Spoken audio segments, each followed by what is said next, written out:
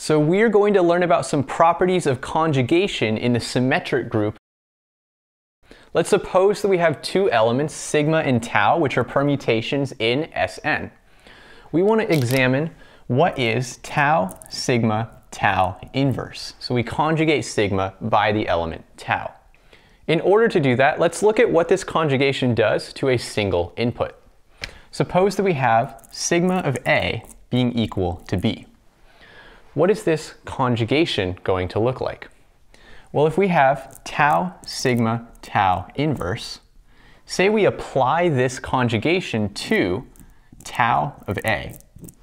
If we do that, tau inverse times tau, those are going to cancel out. And what we're left with is tau of sigma of A. We know that sigma of A is B, so this is going to give us tau of B. In other words, if sigma of A equals B, then that means tau sigma tau inverse of tau A is equal to tau of B. Now, to see exactly what's going on here, let's take a look at the disjoint cycle notation for tau sigma tau inverse. For example, let's suppose that sigma is the cycle that looks like A, B, C for some letters here. What is tau sigma tau inverse going to look like? Well, we know sigma is sending A to B. So sigma of A equals B.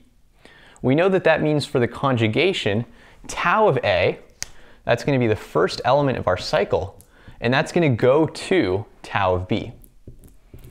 Similarly, we see that sigma of B is equal to C, and therefore this applied to tau of B is going to give us tau of C.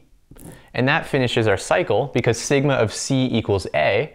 Therefore, this is going to send tau of C to tau of A. Let's look at a specific example of what's going on here. Say that we have sigma being the 3 cycle 1, 2, 3, and tau being the transposition 2, 5. What is tau sigma tau inverse? In order to get from sigma to the conjugation, all we have to do is take the elements inside of this cycle and replace A with tau of A, B with tau of B, and C with tau of C. So in this case, 1 is going to get sent to tau of 1. Well, tau doesn't permute 1 at all, so we're still going to have 1 as the first element here. If we look at 2, tau of 2 is equal to 5. So instead of going 1, 2, we're going to go 1, 5. And then tau doesn't move 3 at all, so that's going to be our third element still.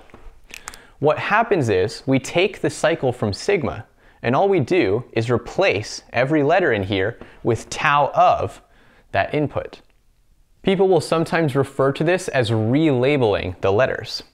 When we conjugate, it keeps the cycle the way it is, but it rearranges the numbers inside of those cycles. So instead of a 2, we might have a 5.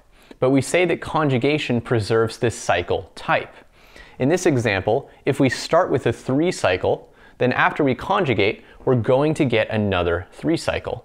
If we had instead started with a transposition, after we conjugate, we're also going to end up with a transposition. So that's how conjugation works in the symmetric group. We keep the cycle exactly how it is, and all we do is relabel the letters inside the cycles.